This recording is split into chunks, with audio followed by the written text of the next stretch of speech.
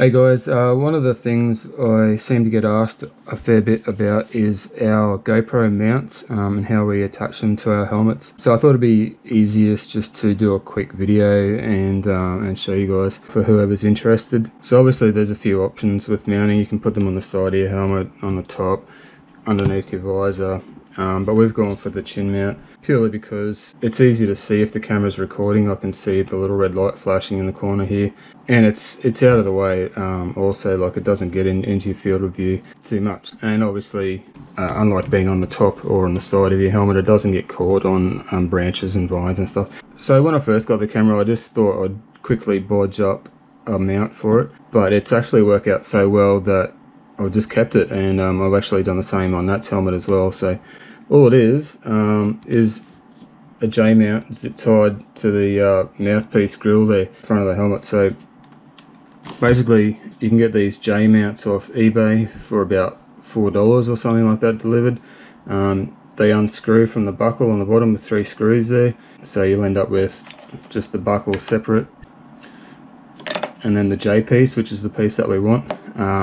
All I've done, as you can see here, drilled 2 holes in it, one hole here, and put a zip tie on either side through the vents on the helmet. So 4 zip ties all up. It's actually rock solid, it doesn't move anyway. I had to file on the back of that J piece a bit just to make it sit nice on the helmet there, but really a very quick, cheap, easy, lightweight solution. And the best thing about it is, so if you need to change the battery or whatever in your GoPro, you can just fold it down, unclip it, pull it out, and when you go to put it back, you just put it straight back. Like, I've set it up so that that's exactly the right angle for it to be at, all the way back. So I think with some other mounting options you might have to, you're never sure if it's pointing the right way, but with this solution I know that it's set up so all the way back is the perfect angle that I want for recording. So yeah, that's just another bonus to it.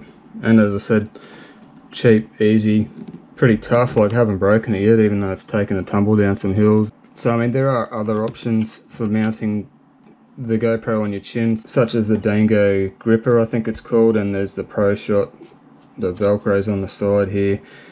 They all have their advantages over this system, but they also have their disadvantages. I think nothing like this is ever perfect, but yeah, this works for us, and it's great. So yeah, if you've got a spare $4 and a drill and a couple of zip ties, it depends a lot on your helmet here and what you'd be able to zip tie to it. I didn't have to drill any holes in the helmet or anything like that. It's just I didn't have to modify the helmet at all. It's just yeah, just zip tied onto the existing holes. For the rear view footage, we just have a standard curved mount taped onto the back of the helmet there. You can set one of these buckles in there, obviously. Yeah, so it's pretty basic stuff. So yeah, that's how we do it, guys. Cheers.